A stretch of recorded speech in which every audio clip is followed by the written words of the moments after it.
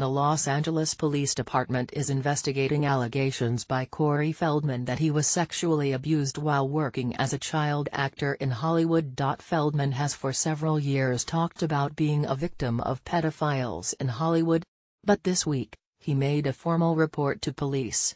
An LAPD spokesperson confirmed Feldman's statement but did not provide details. The 46-year-old actor announced he was making the report Monday on his Twitter account. The star of such 1980s movies including The Goonies, Stand By Me and The Lost Boys has repeatedly alleged that other child stars of his era were also abused.